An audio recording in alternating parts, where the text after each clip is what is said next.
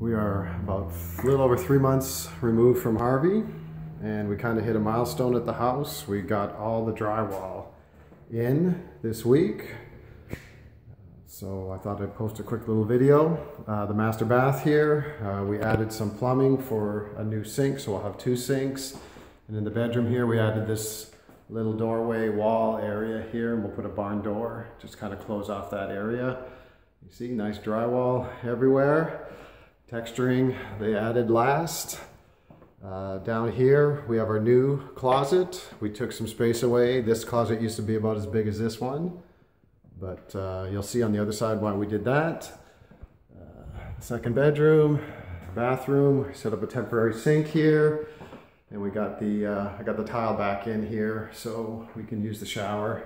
And the toilet always did work, which was a bonus. Front bedroom and living room. We still have everything kind of piled up in the center here from when they were working around the edges here, putting up all the drywall and spraying. Here's our new pantry, much bigger because we stole that spot from the closet on the other side. So we made a much bigger pantry. Cabinets are supposed to be coming here fairly soon, so we'll hopefully be able to get those in once they arrive. Kind of the main living room, again, all the drywall in. Here's going to be our little home away from home. This is the first place I'm going to start. I'm going to start priming and painting in here. The subfloor has all been replaced in here. We even added a window to this back wall here now.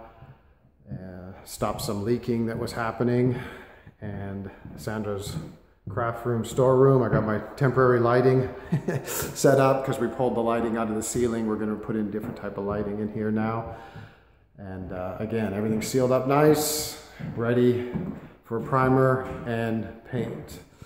So onward and upward. Hopefully can get into this little space here. These 2 rooms that I'm in now is kind of where we're going to set up temporary housing so that we can work on the rest of the house, but be able to get back in here and live for a while. And the laundry room as well, all done, sealed up nice. All right, that's about it.